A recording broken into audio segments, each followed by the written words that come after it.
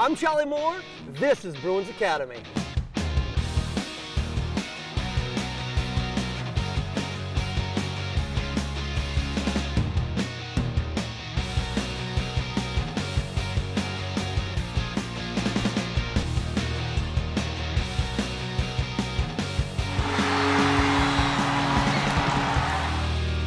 Class is in session. Hey everybody, I'm Charlie Moore, and guess what?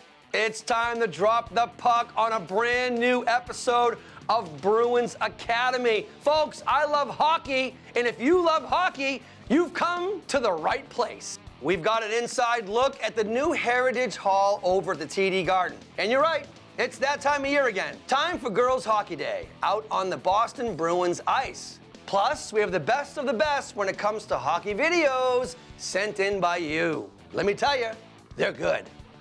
But first things first here on Bruins Academy, we're going to kick things off with Boston Bruins defenseman Kevin Shattenkirk. He's going back to school. You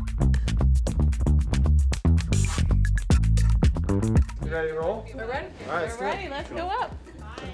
How many people in here have ever heard of the Boston Bruins? That's right. Kevin is visiting today to promote the NHL's Future Goals program, which teaches STEM concepts through the sport of hockey, which is very cool. Nice to meet you. Hey guys, this soccer player is the best player. My name's Kevin Shattenkirk. I've been playing for 14 years in the NHL. Been skating since I was 3 years old. Rebound collected by Pasternak. Great passing throw. Scores! Kevin Shattenkirk. This time it's a highlight reel pass from David Pasternak. I think when I was a kid, it was always something that I really wanted to do. I always just really had fun doing it. I loved playing with my friends. My mom is a teacher, so I appreciate what you guys are doing in the classroom. Hopefully respecting your teachers, behaving, raising hands. What program did you just close the computers on? EverFi. What's EverFi about? Hockey. Maybe you can teach me some things. The flexibility in the stick. That's cool. Wow, I wasn't learning about this stuff. That's cool. It was nice to meet you guys.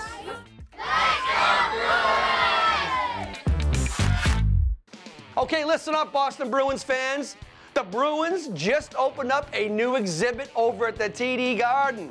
It's called the Heritage Hall. And if you're a true Bruins fan, you're gonna wanna check this out.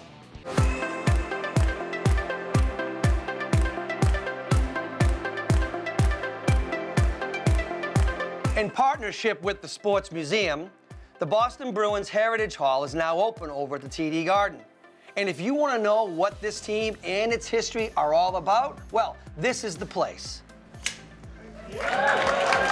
This whole process began by us asking ourselves, how do we do best by the Spoked Bee? How do we honor the legacy, the 100-year legacy that is the Boston Bruins?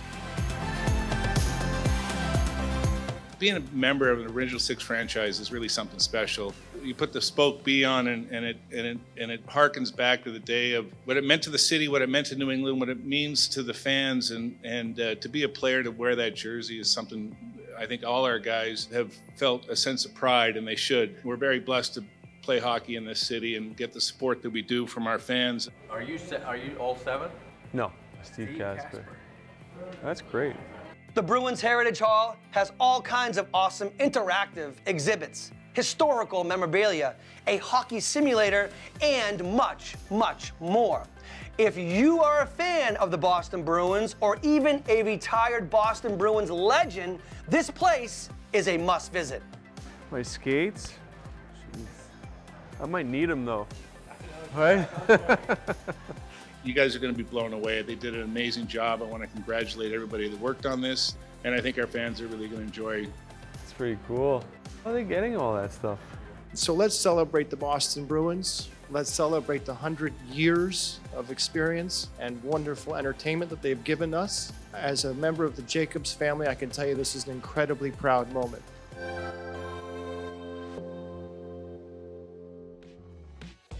Here's a little Boston Bruins nugget for you. Recently, at a Centennial Era night, the Bruins honored the 2011 Stanley Cup champions during a pregame ceremony. And the captain of the 2011 Bruins, number 33, Zdeno Chara. Did you know there is only one active player left from the 2011 Stanley Cup champion team? That would be Captain Brad Marchand. However, two other important players from that squad are still in the organization. Forward Chris Kelly, who is now in his third year as an assistant coach, and defenseman Adam McQuaid, who is a player development coordinator with the Boston Bruins.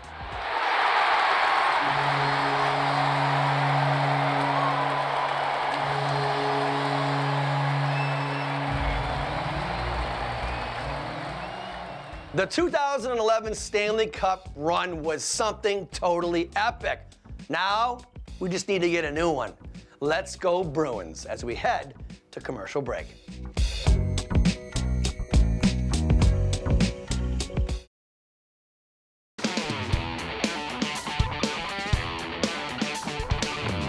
Welcome back to Bruins Academy, everybody.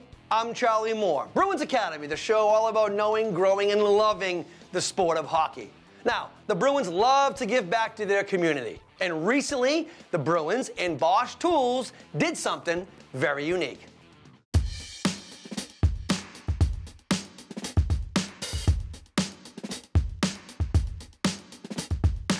We're here at Somerville High School. This is a great partnership with Bosch and the Bruins and the students here at Somerville to create some unique items with some broken hockey sticks.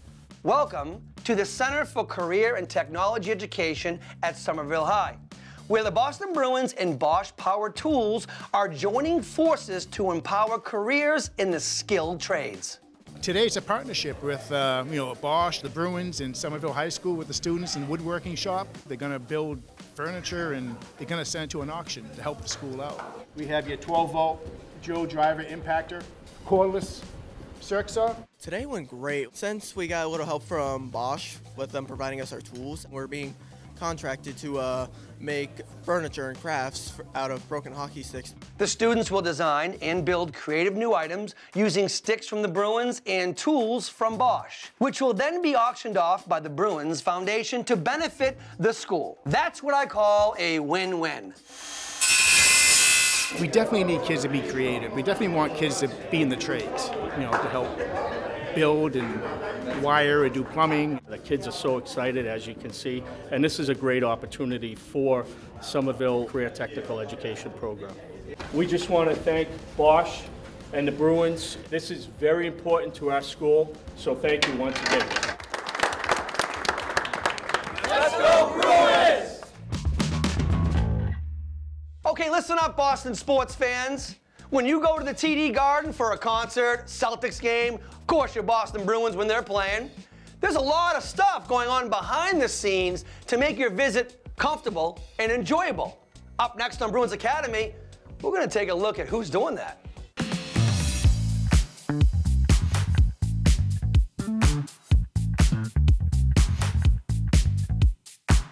The Bruins are playing at home, and it's another full house of die-hard fans, which means it's also game day for the TD Garden Guest Services staff.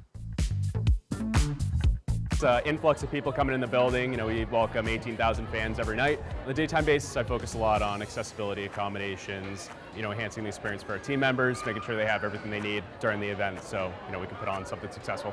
TD Garden is home to the Bruins and Celtics, of course, plus all kinds of other events, which means there's always plenty to do for the staff, all of whom are dedicated to making sure their guests have a great time. We have team members that have been here for 50 years. We have team members that this is their first season. And, just trying to see the cool things that they can do on event night, trying to empower them to create those positive experiences that we aim for. Have fun tonight. This is my 25th year. You have to like people. You shouldn't be here, you know what I mean? And 99% of them are just great people. It's just the atmosphere. There'll be a little sports junking too, you know what I mean? The staff works a lot of weekends, a lot of games and concerts, but they truly enjoy what they do. The team on the Bruins side, the TD Garden side has done an incredible job. I would say, just being a part of this season has been really awesome. I think it's just a good place to work. It really is, and I enjoy it.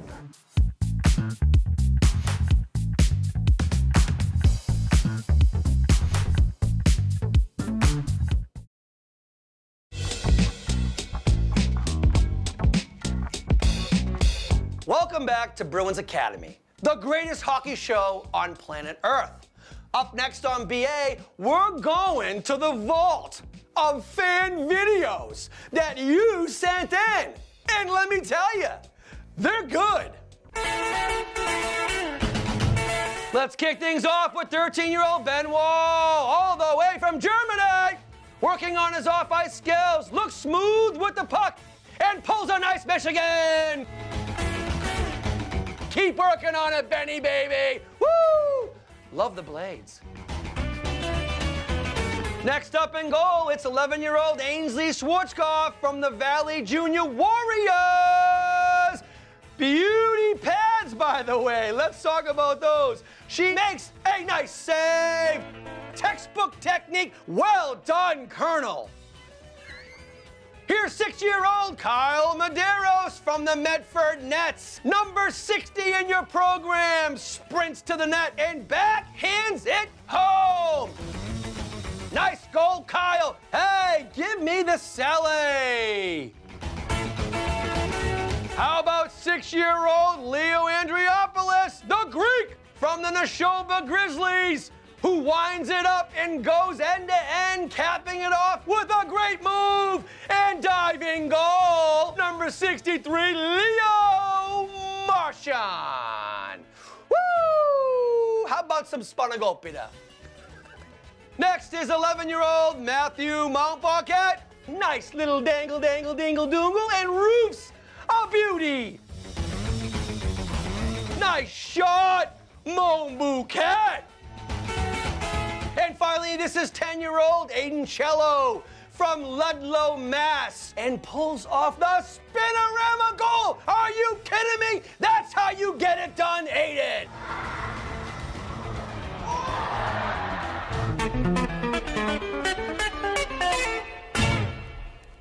Did I tell you? Did I say those were some good videos? Listen, do you want to appear on the next episode of Bruins Academy? Well, send in your hockey-related videos. Anything to do with hockey, and who knows, you may be a star on the next episode of Bruins Academy.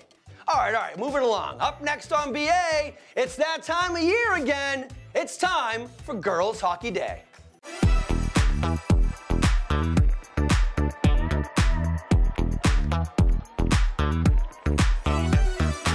It's the annual Girls Hockey Day at TD Garden, presented by Wasabi Technologies. This year, hundreds of hockey players from across New England are here to skate on the Bruins ice and, of course, have some fun.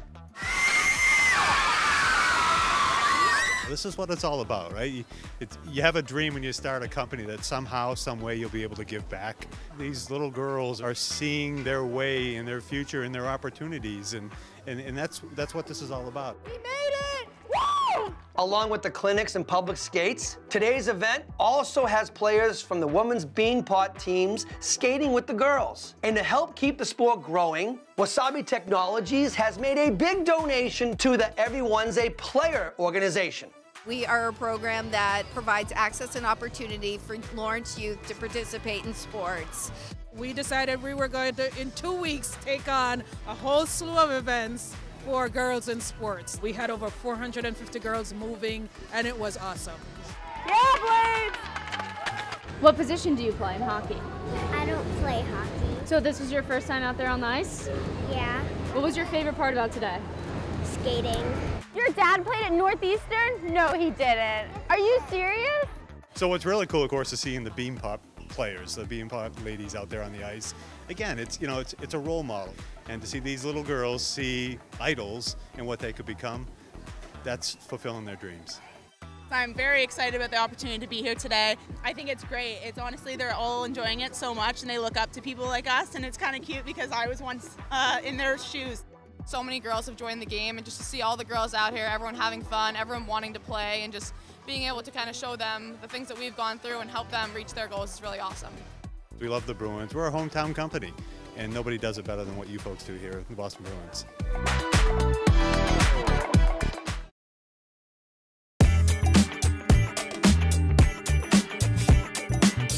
Hey, welcome back to Bruins Academy. Hope you're having fun watching this episode of Bruins Academy. Listen, I'm not much of a rule follower. However, when you play hockey, there's rules, and you gotta listen to the rules. Otherwise, you're gonna go in the penalty box. Up next on BA, we're gonna talk to the guys in the zebra outfits. That's right, the referees. 2 minutes for being a bad host.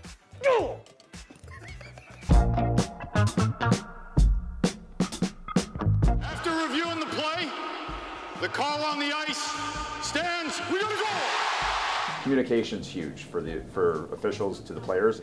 You have to be able to talk to them, and you got to talk to them all game long. Keep them focused on hockey. They are going to be 100%. Great. Okay. Yep. Okay. As long as they're right. Before a recent Bruins game, several aspiring young referees got the opportunity to meet an officiating crew and find out what it really takes to wear the stripes in the NHL. I played hockey pretty much all my life. My dad got me into reffing. It's been like your favorite part of like the grind and just like getting through it at the lower levels. I started at 15 and I had to start with the little ones, and you get through every level. It's not easy to get to this point. Let's go. Let's go. I started 11 years old doing the little kids on Saturday mornings and worked my way up. You got to put in the time and you have to make yourself available. I mean, it's not going to come easy. And yeah, when those calls come in, they're pretty exciting times for sure. Are there still like rules you like don't know? Like you have to learn every single rule in the rule book? If you don't know your rules, you know you're in the wrong position. You kind of need to know them. Be a legal fashion. That's not a legal fashion. It was pretty cool, motivating. Number 47 for Boston. Both guys, 5 minutes each for fighting. Never turn a game down if you can do it. You never know who might be there watching. Working the games is the fun part. It's obviously work too, but you know it's not hard to get up for games like this. It's good to be a part of. It was determined that the puck completely crossed the goal line. We have a goal. Woo! Overall, I think the NHL referees do a bang-bang job. However, my personal opinion, let's get rid of the replay rule, shall we? Up next on BA, we're going around the NHL with Colton Sissons. Hey guys, this is Colton Sissons of the Nashville Predators. Thank you for having me on Bruins Academy. Colton Sissons, who played a little street hockey there, he scores! Colton Sissons. I grew up in North Vancouver, BC, Canada. Obviously, growing up in Canada, hockey was huge, so all of my buddies and I played together, and just a great place to be competitive and to get better and have a lot of fun while we were doing it. Colton spent 3 years with the WHL's Kelowna Rockets, where his play led Nashville to draft him in 2012. Most of his time was in the AHL for the next 3 seasons before he joined the Predators for good in March 2016. Charging after it, Sissons. He's got it! He scores! The fan base in the city itself, it's just a great place to live and a great place to play hockey, and the fans are so supportive, and it's been a really good run, so I really love living there. A talented defensive forward and faceoff man, Colton has now played over 600 games for the Nashville Predators. He also scored a big hat trick in the 2017 playoffs to send Nashville to the Stanley Cup Finals. Yarncroke with the puck, slides it across, score! Sissons! The Nashville Predators are headed to the Stanley Cup Final. Unfortunately lost to the Penguins, but it was still a pretty cool experience. Nashville really got on board behind us, and it was an incredible experience. Thank you for having me on Bruins Academy. Well, that's it. That's a wrap on this episode of Bruins Academy, the show all about knowing, growing, and loving the sport of hockey, especially your Boston Bruins. Now, before I go, one more thing. Send in your hockey-related fan videos. Who knows? You may appear on the very next episode of Bruins Academy. Hey, from everyone at the TD Garden, your Boston Bruins, I'm your host, Charlie Moore. We want to thank you for watching Bruins Academy. And remember, go Bruins! Woo! Yeah, baby!